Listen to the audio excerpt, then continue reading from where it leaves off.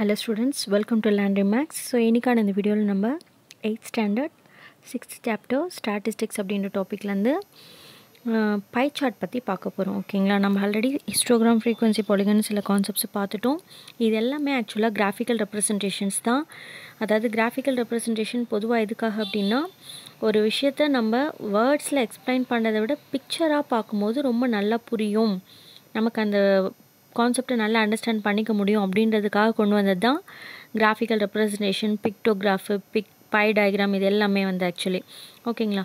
So இப்போ அது மாதிரி நம்ம ஆல்ரெடி பார்த்த அந்த ஹிஸ்டோகிராமும் ஃப்ரீக்வன்சி பாலிகனும் பார்த்திங்கன்னா ஆக்சுவலி அது வந்து குரூப் டேட்டாஸ்க்கான ஒரு கிராஃபிக்கல் ரெப்ரசன்டேஷன். இப்போ அதுவே அன்குரூப் டேட்டாஸில் இப்போ நம்ம பார்க்க போகிற டைப்பு அதே ஃப்ரீக்வன்சி டிஸ்ட்ரிபியூஷனுக்கு நம்ம இப்போ எதை பற்றி பார்க்க போகிறோம் அப்படின்னு பார்த்திங்கன்னா பை சார்ட் பற்றி பார்க்க போகிறோம். ஸோ இதுதான் அந்த ஃபஸ்ட் பேரால் நம்ம ஆல்ரெடி என்னெல்லாம் பார்த்தோம், கிராஃபிக்கல் ரெப்ரசன்டேஷன் எதுக்காக, அண்ட் தென் இதில் என்ன பார்க்க போகிறோம் அப்படின்றதுக்காக ஜஸ்ட்டு ஜென்ரலி ஒரு இன்ட்ரடக்ஷன் கொடுத்துருப்பாங்க.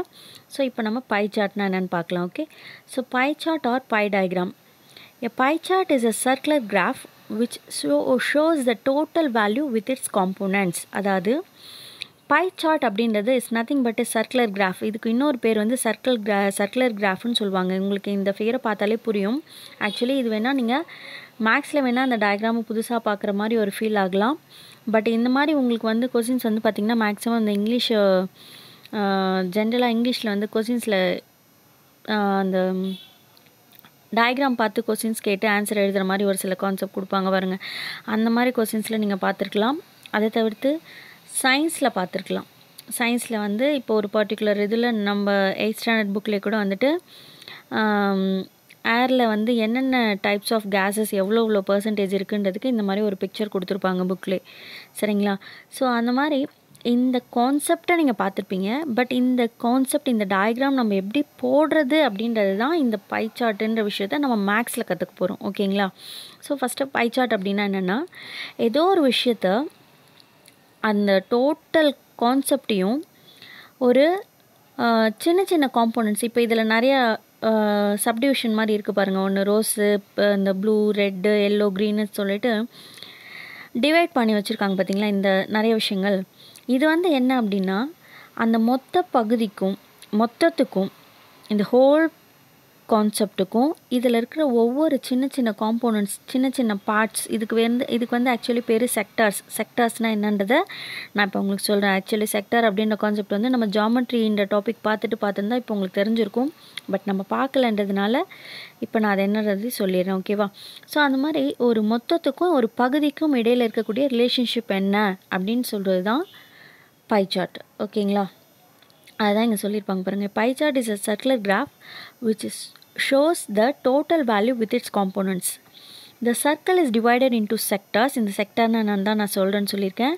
and the area of sector is proportional to the information given. அதே மாதிரி இந்த செக்டர்ஸ்ன்னு ஒரு பகுதின்னு சொல்கிறோம் இல்லைங்களா, இதனுடைய ஏரியா வந்து எப்படி இருக்கும் அப்படின்னு பார்த்தீங்கன்னா அந்த இன்ஃபர்மேஷனை பொறுத்து அமையும்னு சொல்லியிருக்காங்க. இப்போ ஃபார் எக்ஸாம்பிள் இதில் வந்து பார்த்திங்கன்னா இது எதனுடைய ஒரு எக்ஸாம்பிள் இங்கே கொடுத்துருக்காங்க அப்படின்னா, இங்கே எங்கே மென்ஷன் பண்ணியிருக்காங்க இதனுடைய எக்ஸாம்பிள், இவங்க வெறும் கலரை மட்டும்தான் மென்ஷன் பண்ணி கொடுத்துருக்காங்க. மோஸ்ட் ஆஃப் இங்கே வந்து பார்த்திங்கன்னா ஏதாவது ஒரு இன்ஃபர்மேஷன், ஒரு ஃபேமிலியில் ஃபுட்டுக்கு எவ்வளோ செலவு பண்ணுறாங்க, எஜுகேஷனுக்கு எவ்வளோ செலவு பண்ணுறாங்க அப்படின்ற மாதிரி ஏதாவது கான்செப்டோடு நமக்கு யூஸ்வலாக எக்ஸ்ப்ளனேஷன் கொடுத்துருப்பாங்க. பட் இங்கே வெறும் டயக்ராமில் பிங்க் கலர், சரி நீங்கள் இந்த கலரை வச்சே கூட இதை அண்டர்ஸ்டாண்ட் பண்ணிக்கோங்க. இப்போ வந்து பிங்க் கலர் வந்து இங்கே இருக்கிறதுலே அதிகமான பர்சன்டேஜ் ஆக்குப்பை பண்ணியிருக்கு பாருங்கள். அதே மாதிரி இருக்கிறதுலே லீஸ்ட்டு எதுன்னு பார்த்தீங்கன்னா இந்த எல்லோ கலர் தான். 10% ரொம்ப ரொம்ப கம்மியான பர்சன்டேஜ் ஆக்குப்பை பண்ணியிருக்கிறது இந்த எல்லோ கலர் தான். ஸோ இந்த மாதிரி ஒரு அந்த கொடுத்துருக்க இன்ஃபர்மேஷனை பொறுத்து இதுக்கான ஏரியா நமக்கு இந்த டயக்ராமில் சின்னதாகவோ பெருசாகவோ அமையும். ஓகேவா? தென் என்ன சொல்கிறாங்க, தென் கண்டினியூஸாக the area of a circle represents the total value and the different sectors of the circle represent the different components. இதே தான் அகைன் சொல்கிறாங்க. அதாவது ஒரு சர்க்கிள்னுடைய அந்த ஏரியா வந்து எப்படி அமையும் அப்படின்னு பார்த்திங்கன்னா அதில் இருக்க அந்த டோட்டல் வேல்யூவையும் அதே மாதிரி அந்த டிஃப்ரெண்ட் செக்டர்ஸ்னுடைய காம்போனன்ட்ஸ் ஒவ்வொன்றுத்துக்கும் எப்படி இருக்குன்றதை பொறுத்து அந்த ஏரியா அமையும்னு சொல்லியிருக்காங்க. ஓகேவா? ஸோ இந்த pie chart the datas are mostly expressed in percentage. அதே மாதிரி பை சார்ட்டில் வந்து டேட்டாஸ் மோஸ்ட்லி பர்சன்டேஜில் தான் குறிப்பாங்கன்னு சொல்லியிருக்காங்க. Each component is expressed as percentage of the total value. அதே மாதிரி இதில் இருக்கிற இந்த ஒவ்வொரு பார்ட்டுக்கும் பேர் வந்து நம்ம பார்ட்ஸ்ன்னு சொல்லக்கூடாது, ஒன்று காம்போனண்ட்ஸ்ன்னு சொல்லணும், இல்லை செக்டர்ஸ்ன்னு சொல்லணும். ஓகேங்களா? ஸோ அதில் இருக்கிற அந்த ஒவ்வொரு காம்போனண்ட்டும் வந்து டோட்டல் வேல்யூவில் இந்த பர்டிகுலர் காம்போனண்ட்க்கு எவ்வளோ பர்சன்டேஜ்ன்றதை நமக்கு குறிக்கும்னு சொல்கிறாங்க, தெரியும்னு சொல்ல வராங்க. தட் இஸ் இப்போ இந்த டோட்டல் வந்து ஆக்சுவலி பார்த்திங்கன்னா 100% இருக்கும். பர்சன்டேஜ்னாலே பர்சன்டம்னு அர்த்தம், per 100ன்னு அர்த்தம். ஸோ அப்போ ஒரு 100ல் இது எவ்வளோ, பிங்க் எவ்வளோ பர்சன்டேஜ், ரெட் எவ்வளோ பர்சன்டேஜ், ப்ளூ எவ்வளோ, க்ரீன் எவ்வளோ, எல்லோ எவ்வளோ அப்படின்றது ஒவ்வொன்றுத்துலேயும் அந்த பர்சன்டேஜ் கான்செப்டில் குறிக்கும்னு சொல்லியிருக்காங்க. ஓகேங்களா? அதே மாதிரி நம்ம பார்க்கும்போது எல்லா சம்லேயுமே பர்சன்டேஜ் இருக்காது. பர்சன்டேஜ் இருந்தால் பர்சன்டேஜ் மெத்தடில் ஒன்று போடுவோம்.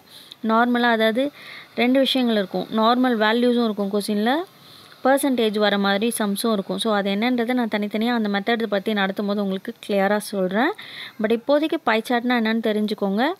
பை சார்ட் அப்படின்றது இது மாதிரி ஒரு சர்க்குலர் கிராஃபை தான் நம்ம பை சார்ட் அப்படின்னு சொல்கிறோம். இது ஏன் வந்து பை சார்ட் அப்படின்னு சொல்கிறோம் அப்படின்றதுக்கான எக்ஸ்ப்ளனேஷன் இங்கேயே கொடுத்துருப்பாங்க. தட் இஸ் இங்கே கொடுத்துருக்காங்க பாருங்கள்.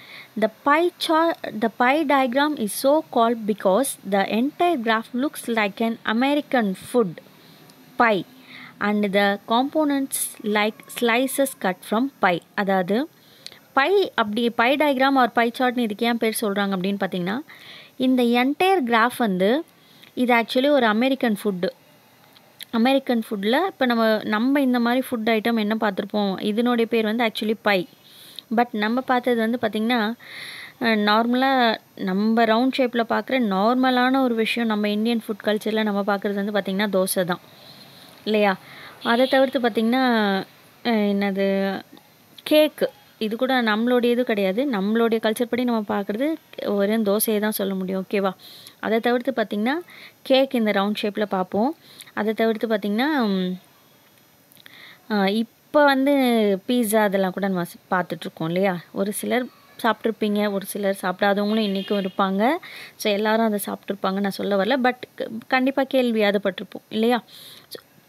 ஸோ அந்த மாதிரி இது கூட நான் கிளாஸில் கிண்டல் பண்ணுவேன் சம்டைம்ஸ் வந்து, இதே நம்ம ஆளுங்க கண்டுபிடிச்சிருந்தா ஒரு வேளை தோசை சாட்டுன்னு வச்சுருக்கலாம், அமெரிக்காக்காரங்க கண்டுபிடிச்சதால அவங்களுடைய ஃபுட் ஐட்டம் பேர் வச்சுட்டாங்க அப்படின்னு சும்மா ஒரு ஃபன்னியாக சொல்லுவேன். அது மாதிரி தான் இப்போ வந்து பார்த்திங்கன்னா இதில் அமெரிக்காக்காரங்க இதை ஃபைண்ட் அவுட் பண்ணதுனால இந்த பைன்ற கான்செப்டை யூஸ் பண்ணி பை டயக்ராம் அப்படின்னு இதுக்கு பேர் சொல்லியிருக்காங்க. And also we can generally represent it as circular graph.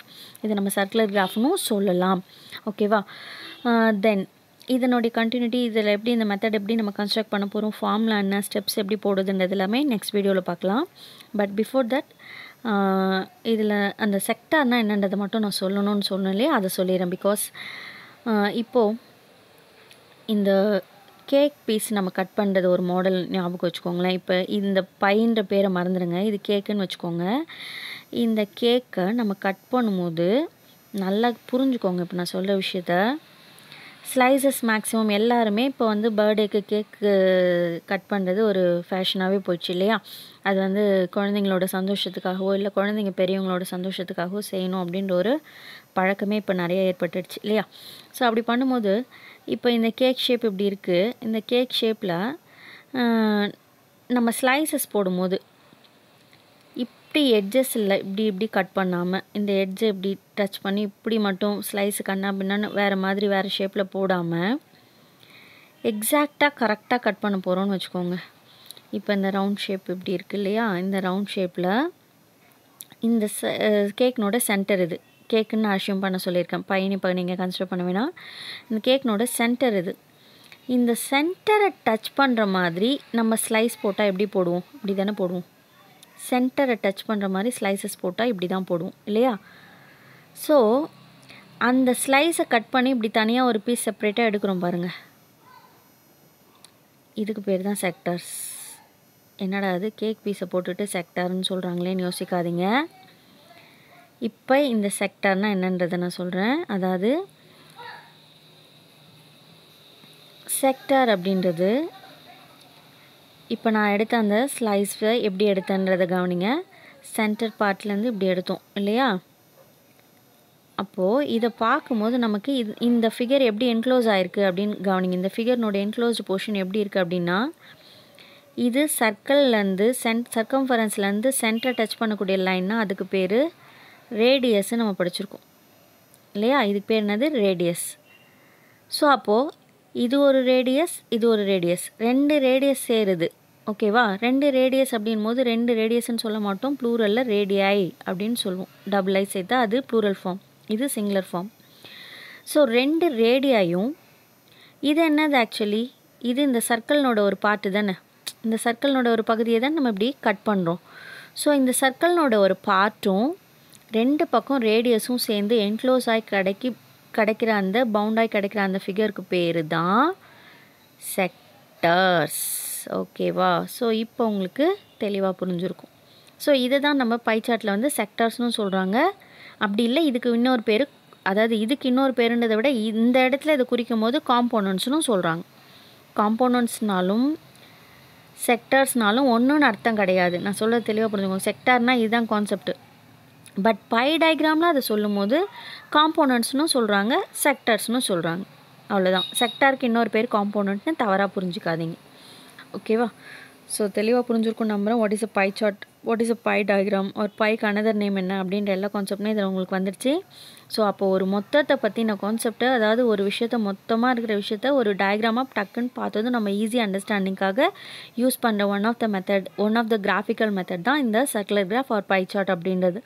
So அப்போ இதை பேஸ் பண்ணி ஃபார்முலா எப்படி வருதுன்றது இந்த கான்செப்டை நீங்கள் ஒழுங்காக புரிஞ்சுக்கிட்டிங்கன்னா தான் என்னால் அடுத்து சொல்ல முடியும். ஸோ இதில் ஏதாவது டவுட் இருந்தால் மேபி அதை நம்ம சேனல் கமெண்ட் பண்ணுங்கள்.